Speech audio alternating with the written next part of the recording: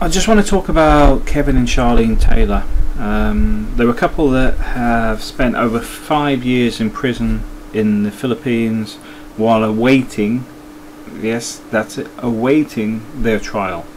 Because in the Philippines what you have is, if somebody doesn't turn up, say there's a witness due to turn up today, they don't show up, what happens is they'll go adjourned, and it could be another month or so before the case is heard again, because you're waiting on the witness. It's very, very common. It's not the first time I've heard this. But this was the case I was talking about before. That I remember back in 2009, because it was on some of the forums and stuff, and I tried to get in touch with some people to see if we could help, and I know some of the expats had done a bit of a fundraiser, etc. I don't know, it donated some money towards it, but I just wanted to talk, because today it sort of randomly came up, because I'm fixing the links on Cebu Expat, and one of the links relates to one of the blogs that was set up by Charlene. Charlene is obviously Kevin's wife, who was explaining what was going on, etc., until she was jailed as well.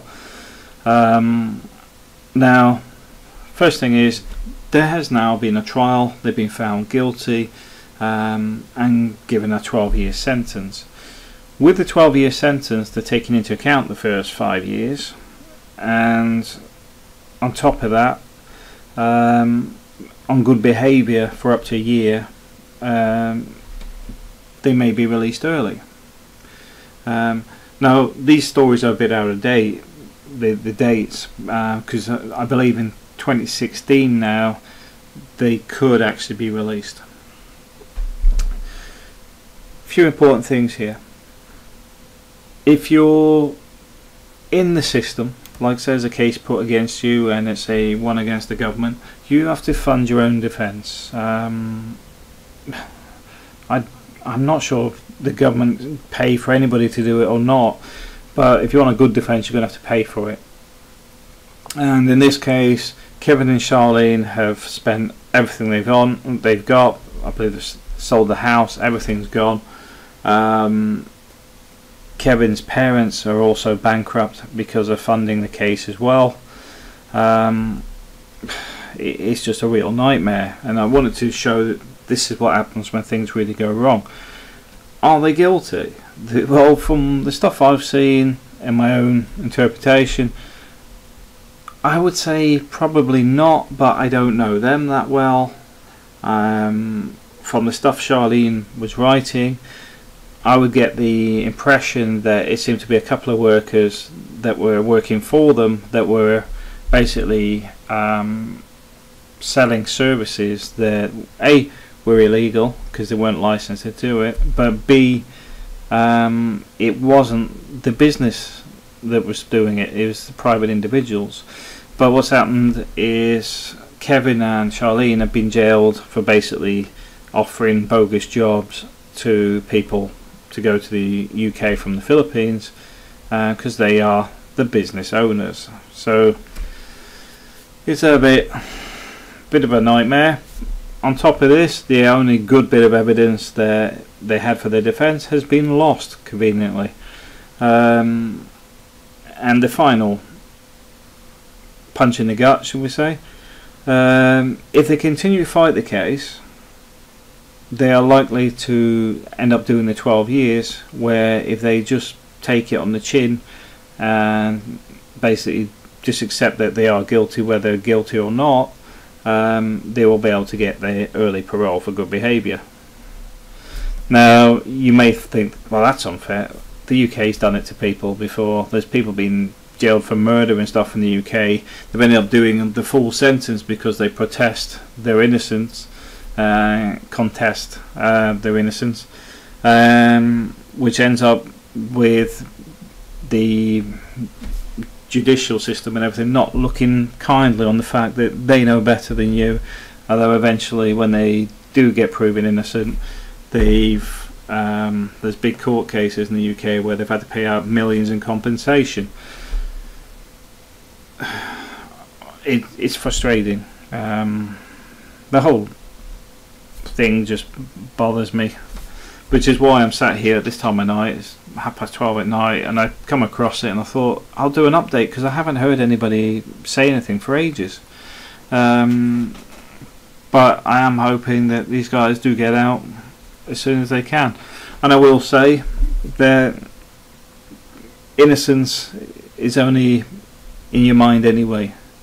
If you're not supported by people externally, etc., what's the point of fighting it? Because most people, especially in the expat community, you'll hear a lot of, oh, they're guilty.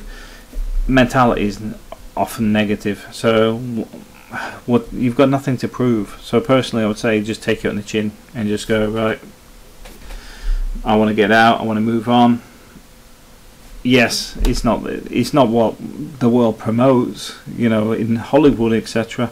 But this is real people with real lives, and like I said, I donated towards some money towards them before myself, but I hadn't heard anything for ages. And it was just that today, randomly, I was fixing Cebu Expat, and there was a link to one of Charlene's websites that wasn't working. I went to their website, it's frozen. So then I started searching around and managed to find some new information, which is why I just thought I'd update on everybody that's interested, because there's multiple reasons here. One, it shows it can go badly wrong even if you didn't do it. In this case, from what I've seen, it appears to be 2 employees that are basically stuck the knife in for whatever reason, and were actually the root cause of all this, allegedly. From what I've seen, it doesn't mean this is fact, because I don't have all the information, so I'm not making a judgment based on 100% fact or whatever. It's just interpretation of what I've seen. The other side of this being that these people are hopefully going to be free to carry on with their lives at the start of next year at some point, which I wish them all the best. It'd be nice if actually expats had a bit of a whip round to help them out and get started again. I don't know what their visa status will be. I don't know what their setup is, because if Charlene hasn't got one for the UK, they're not going to get any assistance out the embassy. They didn't bother at any other time, did they? It really bugs me. That's why I'm always hammering the UK embassies, because they're predominantly trade interested and pretty much nothing else. But enough of a rant. But I just wanted to update people, but also be aware that these things do go wrong. They are real sometimes. They're not just for Hollywood. Some lives do get wrecked. And in the Philippines, once you're in that court, the legal system, it can take years to actually get your case heard. It's nothing to do about being guilty or not. It's to do with the time period. It's like Haiti was the same. A guy that had been accused of stealing a chicken could spend 7 years in prison, from what I was hearing about the actual court case led to actually get heard. But a drug dealer or murderer with connections could be out that afternoon. Welcome to justice. Alright, thanks for watching.